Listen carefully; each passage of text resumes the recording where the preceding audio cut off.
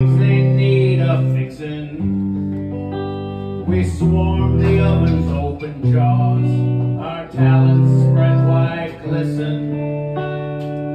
We coax the Father's tenderness from 'neath his chin unshaved, and smash him way upside the head for all the souls he saved. Well, it came from the great big city to instill in us shrunken brows, but he came without any rifles, any chickens, pigs, or cows. And he came on a Sunday morning, on the coldest day of the year. But we don't want no one invited, city slickers to come around here. So we buried him in the shallows.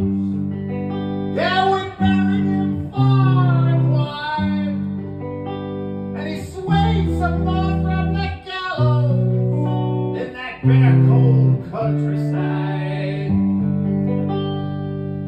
Well, he came with a badge of courage and some book and a bag of gold, and he rode in on a white pony that old Bobby Wiley eventually sold. And he came up preaching Jesus, fearing God, goodwill, and hope. So he loosened up his collar and said, "Boy, get a rope." So we hung him up from the rafters. Yeah, we lynched him in the barn. Then we wrapped him from head to toe in some of Aunt Opal's finest yarn. Then we chopped him into 6 pieces. 2 arms, 2 legs, and a head. And his midsection made a beautiful table next to Jimmy O.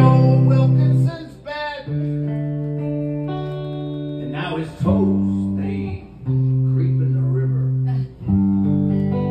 and his fingers, they tickle the corn, and his skull, it flies high in the hemlock. From dusk till the early morn. So let this be a warning to any of you God-fearing urban scum. If you want to live in the country, we's going to show you how it's done.